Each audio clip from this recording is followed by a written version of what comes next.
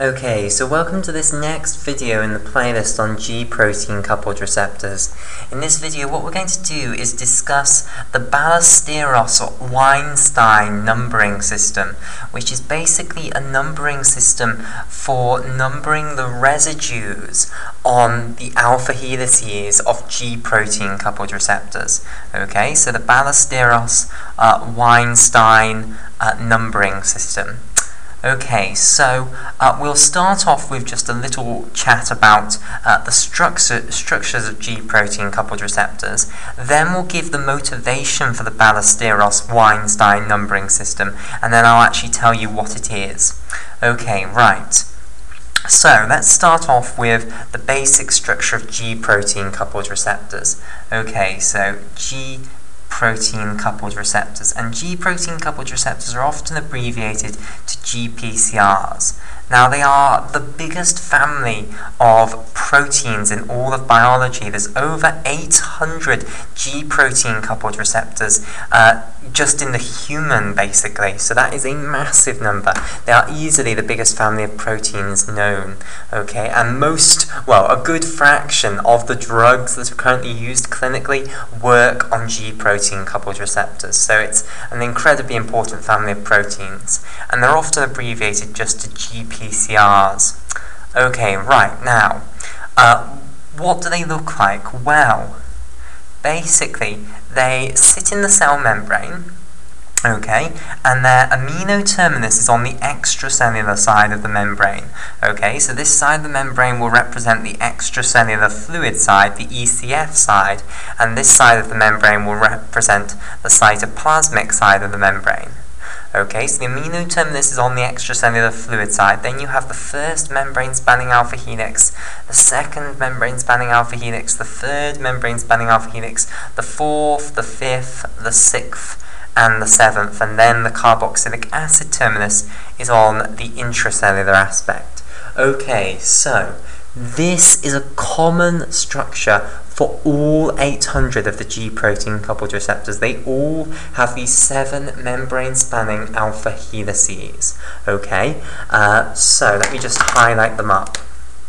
So, let's discuss the structure of a membrane-spanning alpha helix. Okay, so what is an alpha helix? Well, basically, it's a secondary protein structure, which means that it's a three-dimensional structure which polypeptides can adopt, and what holds a polypeptide in that structure is bonds between the core amino acid structures, basically, of the polypeptide chain. So let me explain what I mean by that. So basically, when you build a protein, you have around 20 amino acids to work with, and what you produce is a polymer of amino acids, okay? And this is called a polypeptide. So it's amino acid after amino acid after amino acid. So you have an amino terminus over here and a carboxylic acid terminus over here, okay? And in between you have loads and loads and loads of amino acids, basically. Okay, right, and they're all linked by peptide bonds, where you link the carboxylic acid terminus of one amino acid to the amino terminus of the next amino acid along by an amide link, basically. Okay, so the primary structure of a polypeptide is the actual sequence of amino acids. So there are 20 different amino acids that you can put in every single position, and the exact sequence you have in your final polypeptide is the primary structure of the protein. Okay, now, of course, that doesn't tell you what the actual shape of the protein is.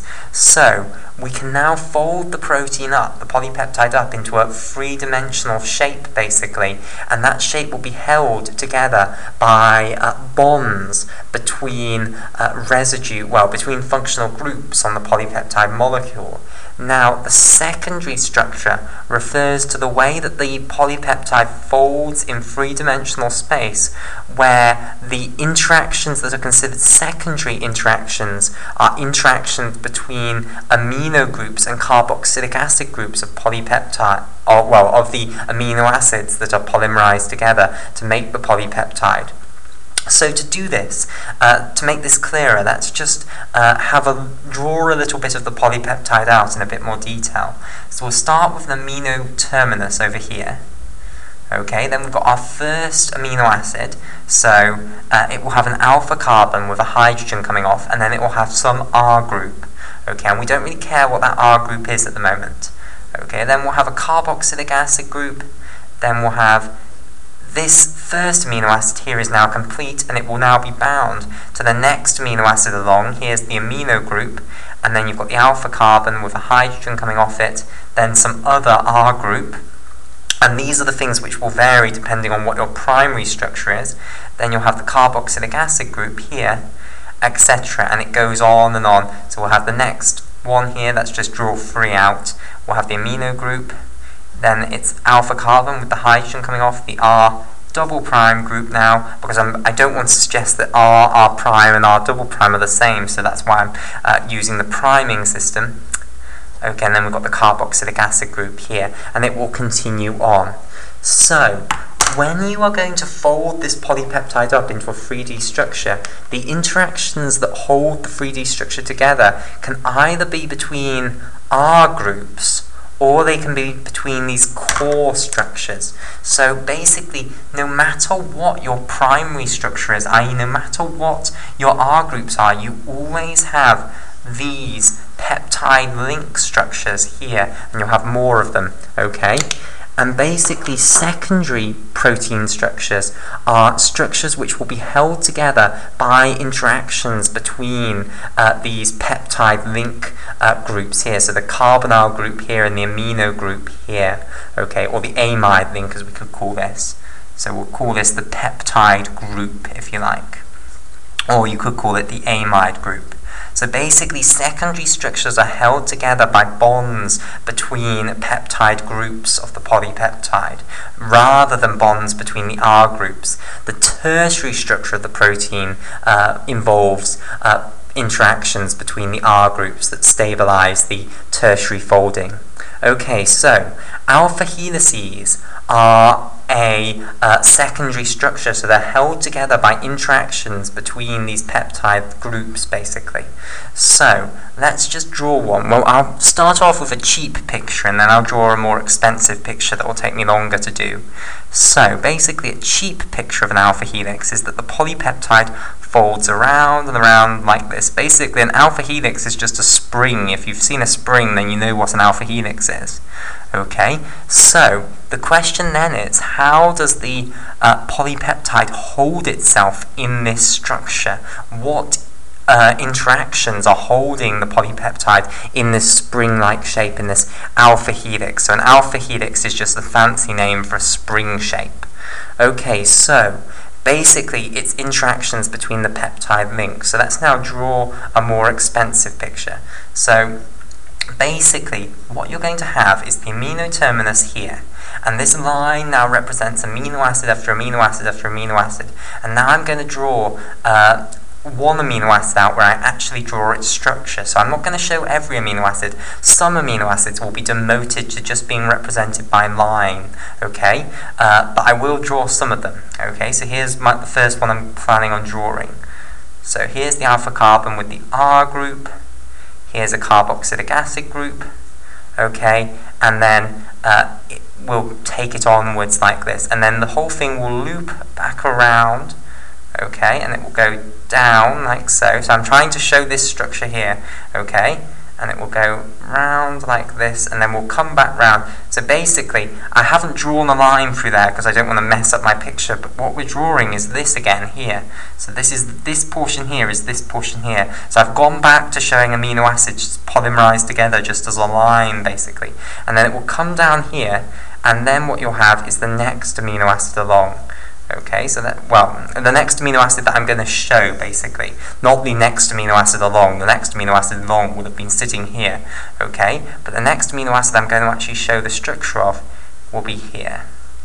Okay, and that should be R prime, hydrogen like so, and then the carboxylic acid group going down there, and then this will go back round and continue on. So basically, what is holding this alpha helix together? Well, it's bonds between carbonyl groups of the peptide links of the strand above this strand in the alpha helix. So let me just highlight them in. So this portion here in blue is this portion that we've got here. Okay. This portion in red here is this portion here. And basically the reason that red and blue are going to remain bound together is that this carbonyl group in blue is going to interact with this amino group in red, and it's going to interact via a hydrogen bond. So basically this bond here, this carbonyl group, is extremely polar, and the reason is that oxygen has a greater electronegativity than carbon. So electronegativity is a fantastically big word, okay, but what does it actually mean? Well, basically, in this double bond that we have between the carbon and the oxygen, there are 4 electrons. The oxygen provides 2 electrons and the carbon provides 2 electrons. Now, basically they are sharing the electrons, but the electrons are feeling attraction to both of them, okay? Because both of them have a nucleus, okay? They both have a nucleus which is full of neutrons and protons. Neutrons are neutrally charged and protons are positively charged. So overall the nucleus is a positively charged mass of protons and neutrons. So the electrons are all feeling attraction to the nuclei, okay? And they're feeling an attraction to the carbon nucleus and an attraction to the oxygen nucleus. Okay, now the question is, which attraction is stronger? Okay, well, it's the attraction to the oxygen nucleus. That is what is meant by oxygen has a greater electronegativity than carbon. It means that the attraction that electrons will feel to the oxygen nucleus is greater than the attraction that the electrons will feel to the carbon nucleus. That is what is meant by oxygen having a greater electronegativity than carbon. Its ability to pull electrons towards it is greater than carbon's. So the electrons in these double bonds will feel a greater attraction towards the oxygen nucleus, and therefore will spend more time close to the oxygen nucleus than the carbon nucleus, and this results in the oxygen having a slight negative charge and the carbon having a slight positive charge. Similarly, nitrogen has a much greater electronegativity than hydrogen, so the electrons in this bond will spend more time near the nitrogen than the hydrogen, so the hydrogen will get a positive charge and the nitrogen will get a partial negative charge. Now, the hydrogen which has a positive charge can bind to the oxygen which has a negative charge, particularly because the oxygen has 2 lone pairs of electrons, but I'll only show one of these, okay? And a lone pair of electrons is a center of negative charge. So not only is the whole oxygen atom slightly negatively charged, but it's also got this beautiful center of negative charge here in the form of the lone pair. So basically, the partial positive charge on the hydrogen atom will bind to this center of negative charge on the oxygen atom by a bond that's called a hydrogen bond, but basically it's just an electrostatic interaction. Okay, so this is called a hydrogen bond. And basically, hydrogen bonding is one of the strongest forms of intermolecular bonding. Okay, so you've got hydrogen bonds that are holding the polypeptide above to the polypeptide below, and you'll have hydrogen bonds all over the place. You won't just have one between this blue portion and this red portion, you'll have them all over the place basically, and they are holding these layered polypeptide pieces on top of one another basically. Okay, and that holds the whole thing in an alpha helical structure. Okay, so that's the structure of an alpha helix. Okay, we'll call it there for this video, and in the next video we'll see the Ballesteros-Weinstein numbering system.